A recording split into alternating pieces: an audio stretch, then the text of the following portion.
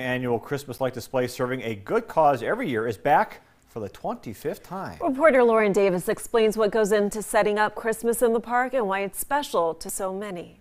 The Minot Sertoma Club has been around for more than 50 years.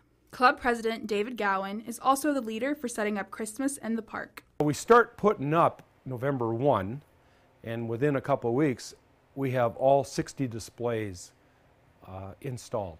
For 25 years, the displays have been handmade by club members. Surf Valley Ready Mix actually welds all of our stuff together, and then we wire and bulb everything right here in this shed, and we pretty much have made everything in the park. He says that on the rare chance a light display becomes broken, they're quick to fix it. We've had winds up to 60 miles an hour and almost no damage.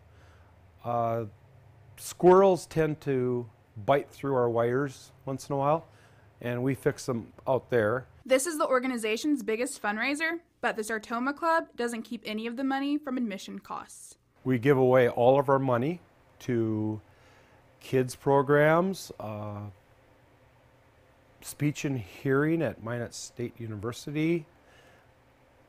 We've given money to Mesa Arena. Emily Christensen says she and her family look forward to it every year, and she loves that the proceeds benefit others. It's very, very exciting that our money goes towards the Sertoma group. We have had a couple friends that have benefited through hearing aids and stuff like that through Sertoma. Gowan says that he encourages everyone to come through the park even if there's snow on the ground. Minot Park system is really, really good. They keep the roads plowed out, and they're extremely helpful. Christensen had one last thing to say before driving through the park for the first time this year.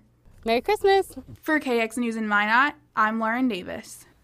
Christmas in the park lasts all month long and will run you $5 per car. You can view the lights at Oak Park every day starting at 5:30. It closes at 10, except Friday and Saturday when it closes a half hour later at 10:30.